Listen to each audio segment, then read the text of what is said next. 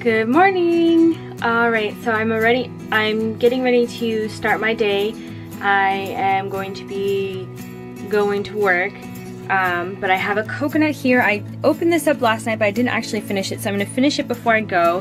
And I cut open some mangoes right in here, and I'm gonna take these prunes with me as well, just in case I get hungry. I have some food with me, but I've usually been eating around 2 or 3, and so it's really early, but I'm also starting to change my sleeping patterns because I was living in the city for the past month and a half, so I've been going to bed really late, waking up really late, and I'm changing that now.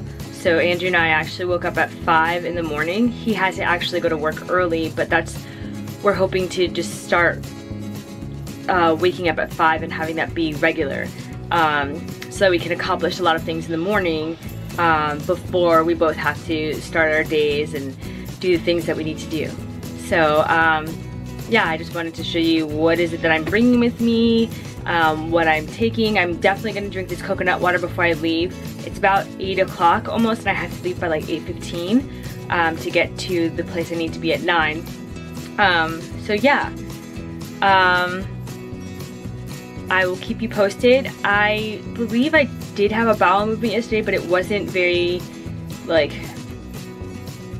amazing feeling, you know? Like when you go to the bathroom, you're like, oh, that felt great. I felt released.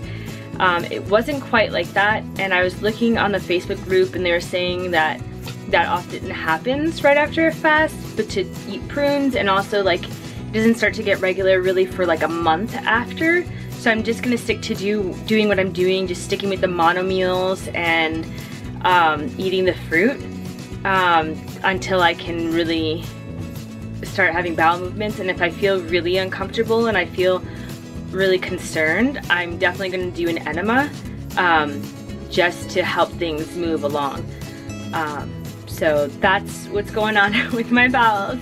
You might not want to hear that, but it's really important, you know.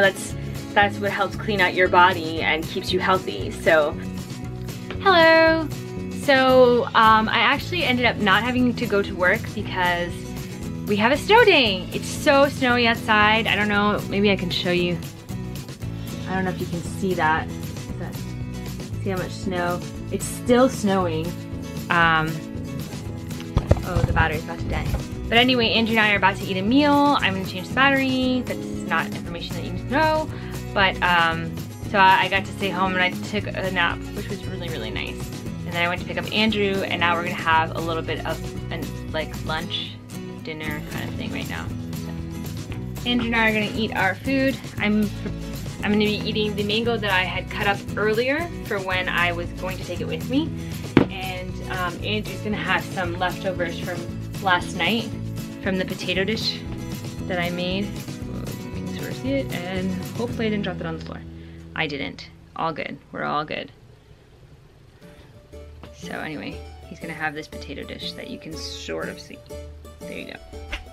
All right, so I'm feeling a little bit hungry right now, and I have my prunes, which I haven't eaten yet, but I really just want a coconut water.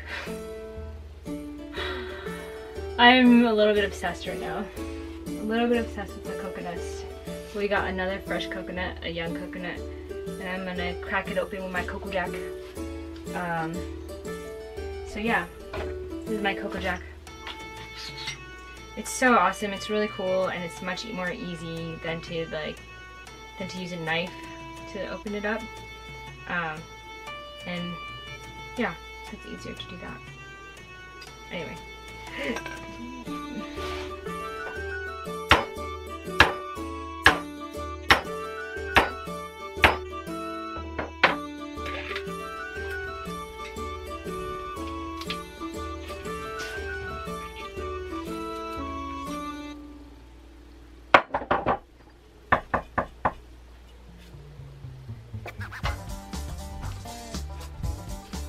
There you go.